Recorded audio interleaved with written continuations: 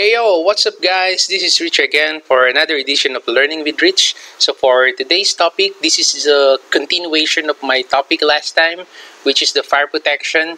This time around, after we set up the sprinkler view, I'm going to teach you how to add sprinkler heads. Alright, so let's get started. So to begin with, I'm going to change my view first to ceiling sprinkler because this is where I'm going to place my sprinkler.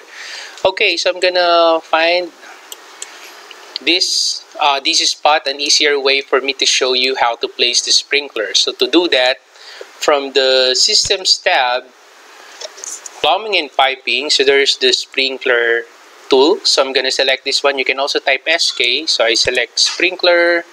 Okay, this sprinkler that I'm going to use is hosted family. So meaning to say you can only place this sprinkler if there is a ceiling.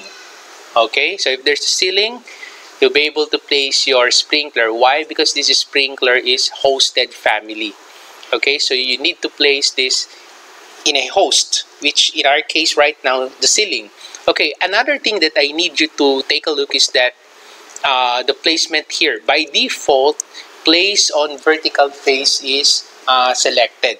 Okay, but we are not going to use this one because just like as you can see on the image, you'll be able to place your sprinkler, or using this option will place the element on the vertical face of a host element such as wall. But this is not what we are going to do. This is also the common error of the users that is starting to use Revit. Okay, so make sure place on face is selected if you are going to use this type of sprinkler.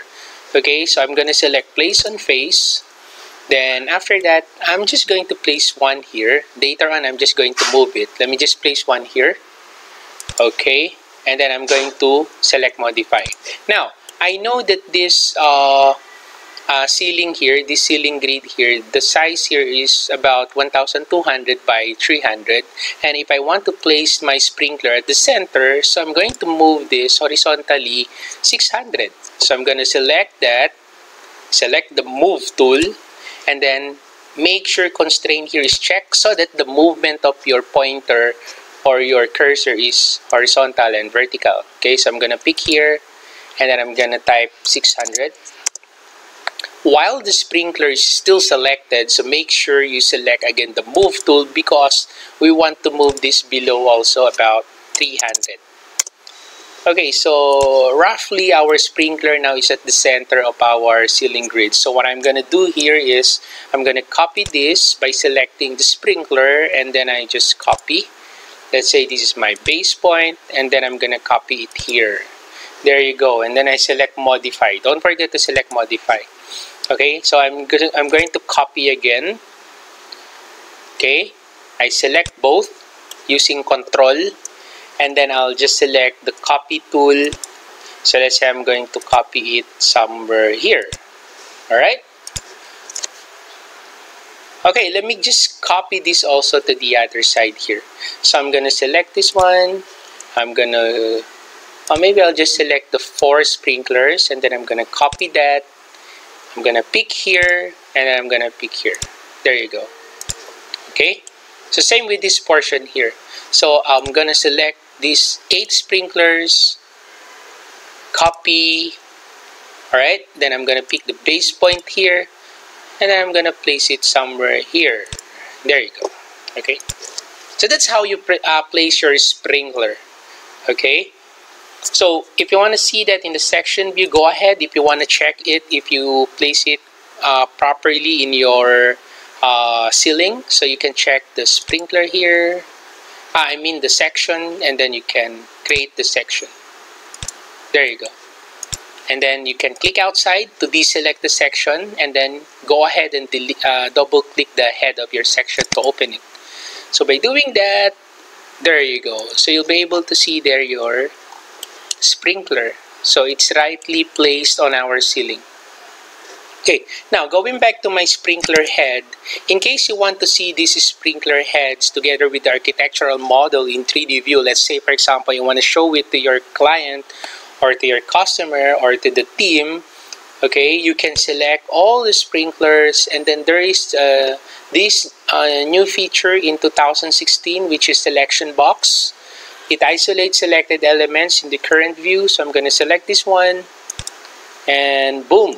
Okay, so it will show you the sprinklers as well as the 3D model. So probably you can also change the discipline here. Instead of mechanical, you can change that to coordination. All right, there you go. You can type SD for shaded view, so you can see that in colored. Okay, so there you go. So there's your sprinkler head. So remember, the sprinkler, the way you place it on your model, it depends on how you create your sprinkler. You can create your sprinkler as a hosted family or non-hosted family. If your sprinkler is non-hosted family, you can always place that even if there is no host on your model. Okay? If it is a hosted family, just like this one, make sure you have a host. In our case, our ceiling. Okay? So hopefully you learned something from this video. If you have any questions, comments, or suggestions, you can just put it on the comment section below, and I'll get back to you as soon as I can. And please don't forget to like my videos and subscribe to my channel. Okay? On our next exercise, I'm going to show you how to model the main pipe. Okay? So that's all for today. And again, this is Rich from Learning with Rich. Don't forget to subscribe to my channel. Alright? Okay, have a nice day. Bye.